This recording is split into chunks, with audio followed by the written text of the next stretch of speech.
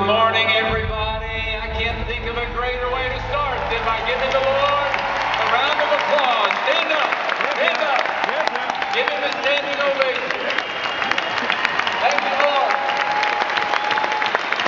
Thank you, Lord, that you've called us here today. We bless you, O King. We worship you as the only one worthy of praise. We acknowledge that you are holy and you are righteous. You reign over this city. We thank you, Lord. Thank you that you have called us today. We ask for healing to come into this house, for hope to come into broken hearts, for life to come where there is death. This is your hour, this is your day. Through Jesus we pray. And all the church said, long after that's forgotten, he's going to be standing before God in heaven because he is a man of God. Join me in giving a good Oak Hills welcome to Oak Hills member David Robinson.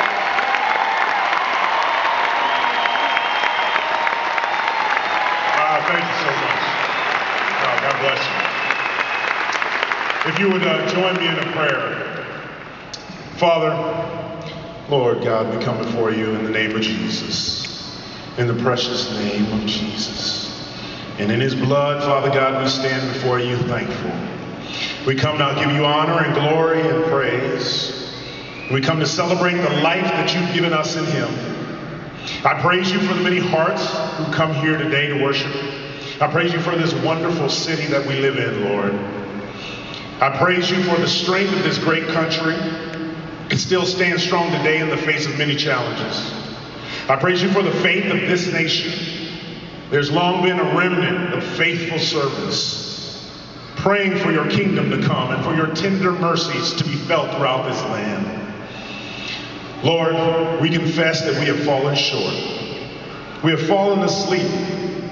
We all, like sheep, have gone astray. None of us are righteous. No, not one. We have allowed the enemy to gain a stronghold in our lives. We've grown weary and discouraged.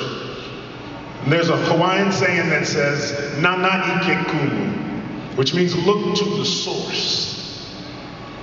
It's a reminder for the people to look to the resources around them for guidance and direction. And our prayer today, Lord, is that you would help us look to the source.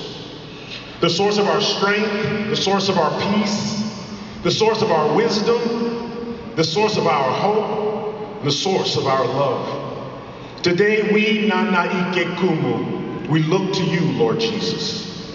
We pray that you would forgive us of our sins, that you would cleanse us of all unrighteousness, Lord. We pray that you would restore our broken marriages. Pray that you would repair our broken families. We pray that you would heal our broken hearts. We pray that you would use today as a launching point for our renewed passion for righteousness and holiness. We know that you're able to do all of these things, and even better than that, Lord, you're willing to do these things. And if you would do these things for us, Father, we vow to give you all of the honor, and we vow to give you all of the glory, and we vow to give you, Lord, all of the praise. In Jesus' name we pray. Amen.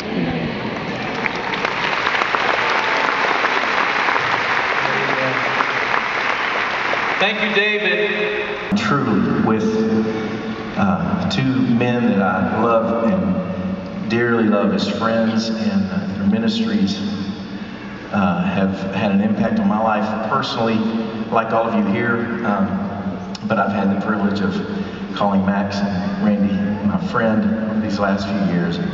What a gift and a blessing. And so it's an honor to be your friend, because you're friends of theirs, so that makes us family and friends, and most importantly, because of our Father in heaven who has brought us together today, and because we are gathered in his name. He has promised, he's made a commitment to come and meet with us in this place. Some amazing things have happened in this place. A lot of those thanks to this unbelievably tall, large man who I follow, Mr. Dave Robinson. And the first basketball card that Caleb ever had. He was very excited to get to tell Dave that today. That was a thrill for my boys. This is my son Caleb and my son Will Franklin Chapman up here with me.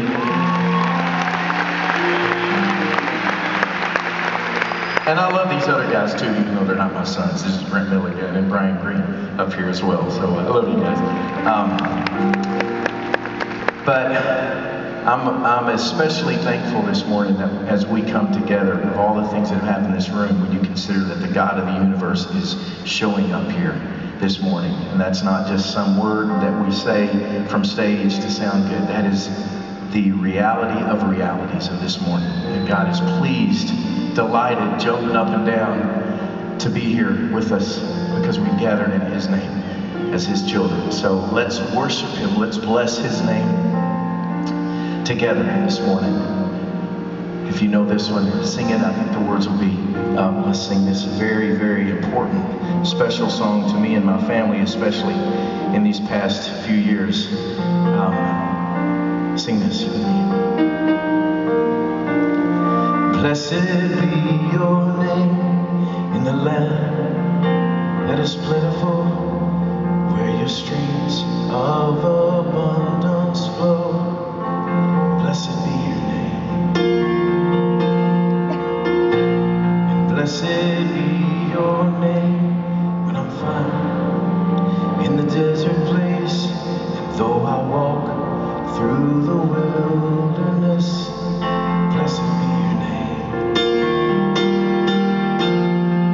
Every blessing you pour out, I'll turn back to praise. When the darkness closes in, Lord, still I will sing. Blessed be the name of the Lord. Blessed be your name. Blessed be the name of the Lord. Blessed be your glorious name. Blessed be your name when the sun is shining down on me, when the world is all as it should be. Blessed be your name. Blessed be your name when the road marked with suffering, where there's pain in the offering. Blessed be your name. Every blessing you pour out, I'll turn back to praise. When the darkness closes in, still I will say, blessed be the name of the Lord. Blessed be your name. Blessed be the name of the Lord. Blessed be your glorious name. Sing it. Blessed be the name of the Lord. Blessed be your name. Blessed be the name of the Lord. Blessed be your glorious name. And by faith let's sing this. You give and take away. Give and take. But my heart will choose to say, blessed be your name. You give and you take, but you are faithful when you give and you take. And my heart, it will choose to say, blessed be